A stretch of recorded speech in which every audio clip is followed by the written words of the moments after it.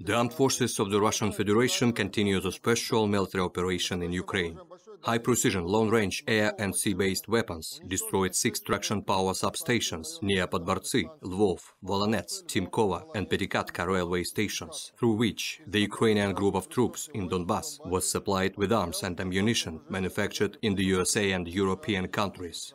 High-precision air-based missiles of the Russian Aerospace Forces have destroyed one .U tactical missile launcher near Novaya Dmitrovka, 3 S-300 anti-aircraft missile system locators near Brazhkovka, Krasnoye and Volynsk, as well as 1 ammunition depot and 9 areas of manpower and military equipment concentration near Aleksandrovka.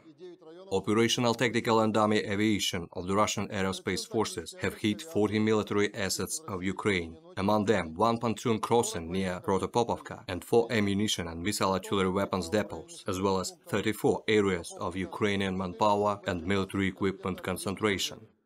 Missile troops have hit 2 command posts of Ukrainian units, 1 battery of BM-21 Grad multiple rocket launchers, 1 battery of 2S-1 Gvozdika self-propelled artillery systems, 1 battery of D-30 howitzers, and 4 areas of manpower and military equipment concentration. Artillery units have hit 16 command posts, 2 fuel depots, as well as 476 strongholds of nationalist units, areas of manpower and military equipment concentration. The attacks have resulted in the elimination of more than 310 nationalists and up to 53 Ukrainian armored vehicles.